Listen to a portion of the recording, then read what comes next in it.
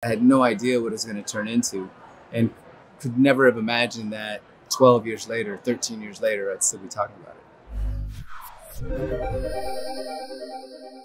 I was at my daughter's laser tag game for her birthday, and they called me and said, we'd like for you to step in. The committee would now like to invite Lieutenant Colonel James Rhodes to the chamber. Rhodey? What?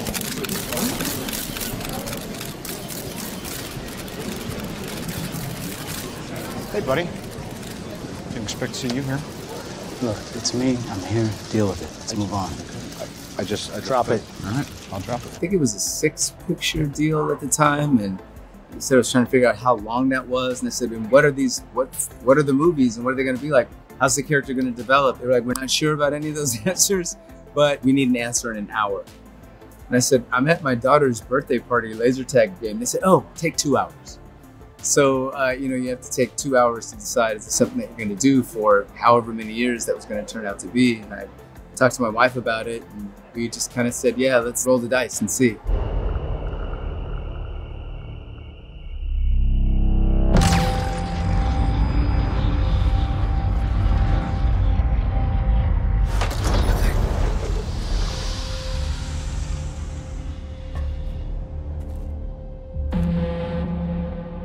For years, you've been avoiding Earth.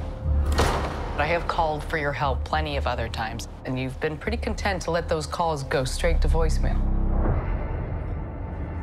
Yeah, well, this is different. I had no idea what it was going to turn into, and could never have imagined that 12 years later, 13 years later, I'd still be talking about it. And now with the series, having an opportunity to continue to deepen the understanding of what makes Rhodey tick. How much do you know about your security detail? What do you mean, how much do I know about him?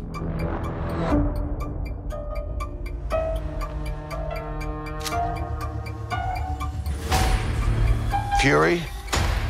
We're gonna be very careful now.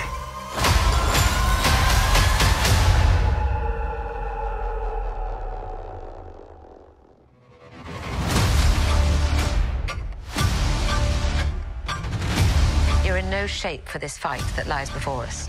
Who is Rhodey? Where did he come from? What are the relationships? Who's important to him? Who is he important to? What does he want to do? What are his goals? What are his desires outside of the relationship with these people that we've seen? Who is he when he's by himself? A lot of these things we haven't seen before. So there's, like I said, a good opportunity to explore all that stuff and hopefully create a full character that now when we see the suit, we see everything else, we know what's behind that.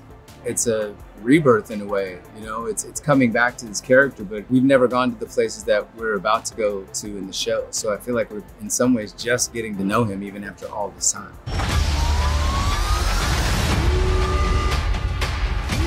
This is just the beginning. This is my war alone. And I'm the last person standing between them and what they really want.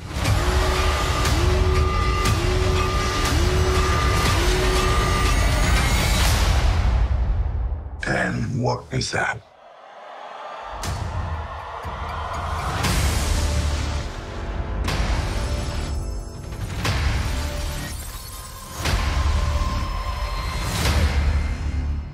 That's the hope, is that he gets to be more three-dimensional and, things that we like, don't like, his desires, his fears, all of the things that I think we've only cursorily looked at as Rhodey. And he's always sort of existed in the context of, Tony and the MCU and his job as an Avenger.